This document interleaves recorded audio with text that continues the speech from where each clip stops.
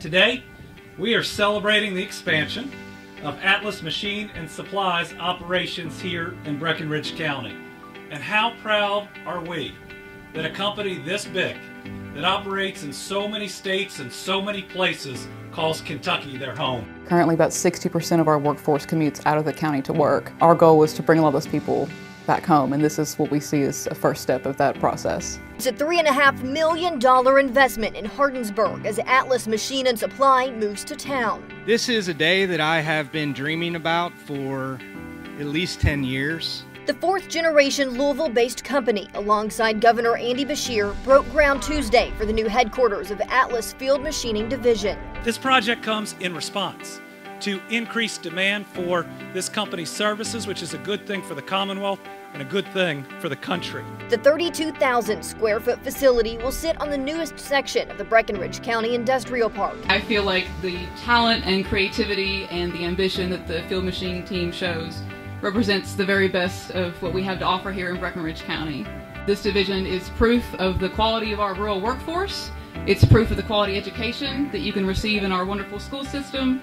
And because of the work that you all have done, today we get to celebrate the creation of approximately 78 new jobs in our community. Those in Breckinridge County say it's the workforce here that's attracting companies like Atlas. We have some of the most talented machinists and welders around, and we have an incredible area technology center that trains people to enter into these fields and be very successful. This was a very easy decision.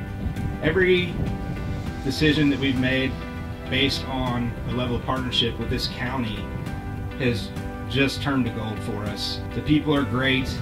They have such hard work ethic. They're talented. I can't thank both the Kentucky Economic Development Cabinet and Breck United, the economic development group here in the county, for all of their support. They took what was a straightforward decision for us and made it an absolute no-brainer. This investment here will give us a platform to grow for the foreseeable future. We've bought 10 acres. We don't need nearly that much space to build that facility, and I think you'll see that this will be a partnership that continues to deepen and grow through further investment, Lord willing, in the years to come. You got my word, this isn't going to be our only groundbreaking.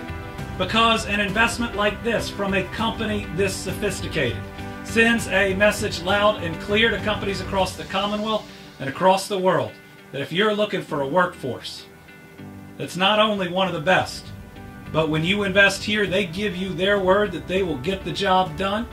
That's going to attract more and more, and what we're seeing is employers wanting to move to a place where they have the community, the county, and the region's full attention.